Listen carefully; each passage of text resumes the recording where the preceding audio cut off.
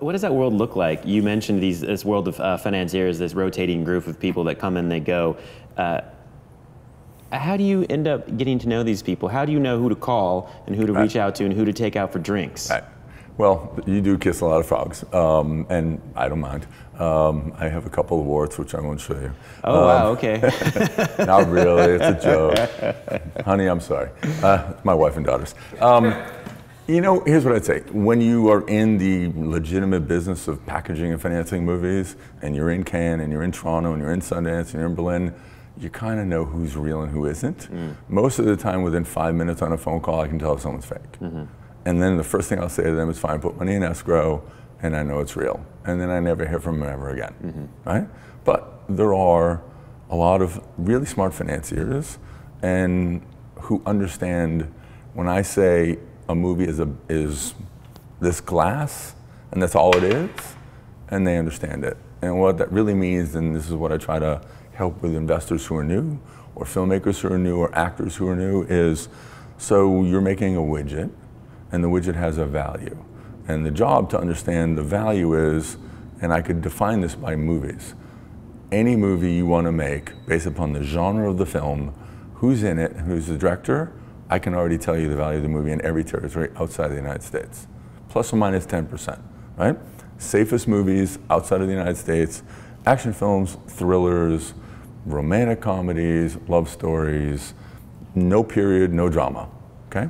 So if you said, I have this really cool thriller, and I have this director, and I can look at the director's credits and see if he or she have had any success.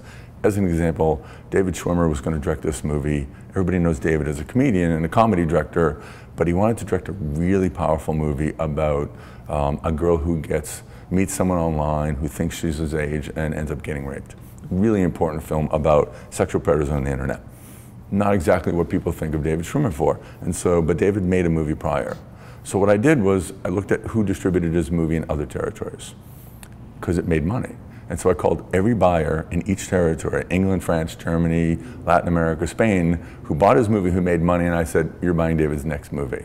And they all said yes, right? So that's a piece of business. So a movie has a value. You make an action film for $10 million with any one of 5 actors in this part, in this part, I can tell you in advance what it's worth. The one market I can't tell you what it's worth is the US, because the US market is all about execution. They will not pre-buy unless it's executed. Or if they're going to pre-buy, they're going to pre-buy at a discount. So smart investors know a movie is just like a real estate deal. If I build a building, before I can get my bank loan, I have to pre-sell units in my building.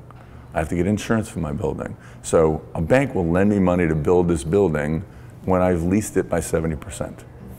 I can take a movie and do 60 to 70% in pre-sales combined with a tax credit anywhere, and know that to fund a $10 million movie, I only need $2 to $3 million. And so what I always teach investors and filmmakers is, here's your genre, this is the value, you think it's more, tell me why. And if it is, we'll go figure it out. But I can tell you by actor, by genre, by director, by producer, based upon who they are, what I can engineer the value of that movie to be. And sadly, it is engineering. It's called reverse engineering, and every lit agent and every actor and director hates hearing it, but there's the business of making movies.